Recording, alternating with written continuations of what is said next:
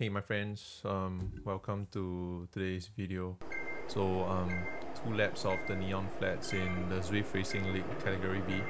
So what looked like a straightforward standard sprint race turned out to be something entirely different in my division.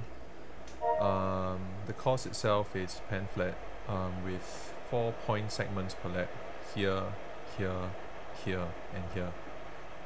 So the length of each segment varies, but generally it is about 300 to 500 meters long with a decent amount of rest in between.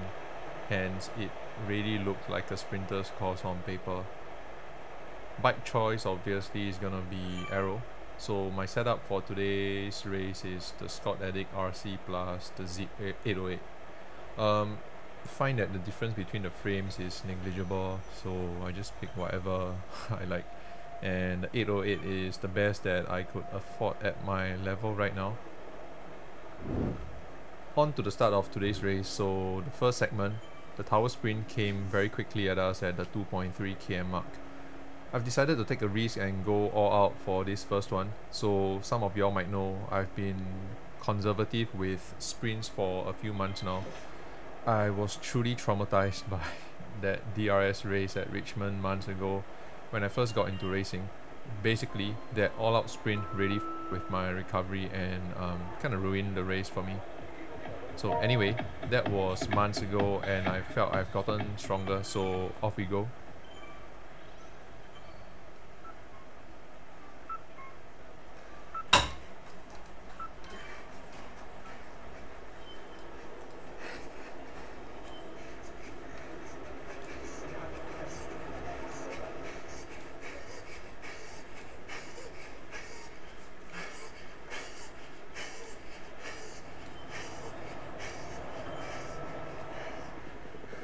And that's it. This was my third strongest effort recorded on Zwift Power. Obviously nowhere as good as the top guys, but I race with whatever I have right now.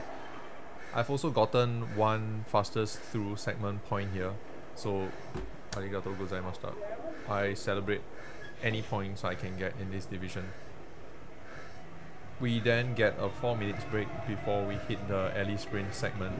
This is also the longest segment in today's course at 480 meters. I had to be conservative for this one because of how close the next segment is. It turned out to be a good move because the group has no intention of letting the sprinters have it.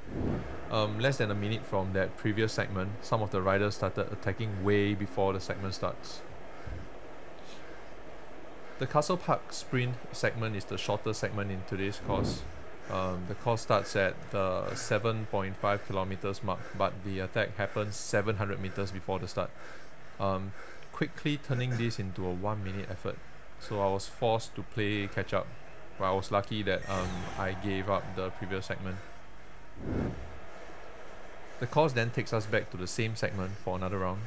It's more tame this time round, and I narrowly missed out on more points. Yeah, life's tough. And that's the end of the first lap. So no drama until we head towards the end of the lap, which is really the highlight of today's race. I probably wouldn't have made this video if not for this. I first know about this through ZRace Central's Race Recon. Not sure if you guys heard about that channel, but it's really informative. So some riders will attack in the arcade using the neon lights to their advantage. I've been through the arcade many times and I felt like I always needed to really concentrate under those neon lights. So I kept that knowledge in my head, but never would I have thought that it would actually happen. So this attack, coordinated by the Dirt Reynolds team, turned this entire race from a sprint to a chase race. At the 13.7 kilometers mark, they started to break away from the group. I saw the attack and decided to put some power into it. As you can see, I was putting about 400 plus watts, but I was not getting any nearer. So I would have to search or sprint for real to catch up. So as a middleweight rider in this division, that's a huge risk for me to take. I have the numbers on my side as well, so I decided to stay put. I thought we were going to catch them, but the lead kept increasing. So at the start of the next segment, the 10-11 riders group has a 11 seconds lead on us. It basically guaranteed first across the line points for most of them. Yeah, fortune favors the brave, eh?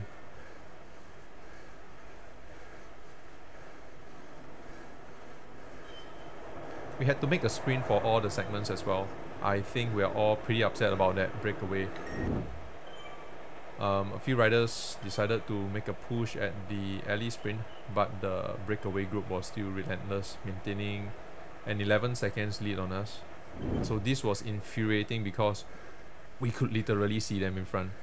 At this point, we all took turns to push at the front, and we finally caught them at the final 2 kilometers mark. But this was as though they let it happen. The breakaway group already took all the points and left us with nothing at all. So I barely made it, but the race to the finish is still on. Anyway, that was some amazing racing, and huge kudos to those riders in that breakaway group.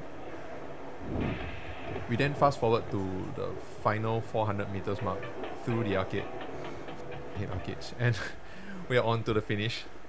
And everyone's tired by now.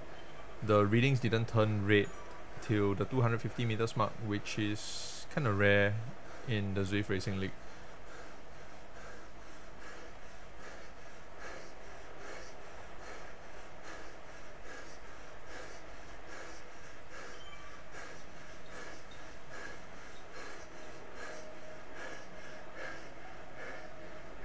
So I finished 18th, nothing to rave about, but there are some super strong riders in my chase group, like Matt Kos, Jason Sterney, and Sasaki took first, third, and fourth respectively.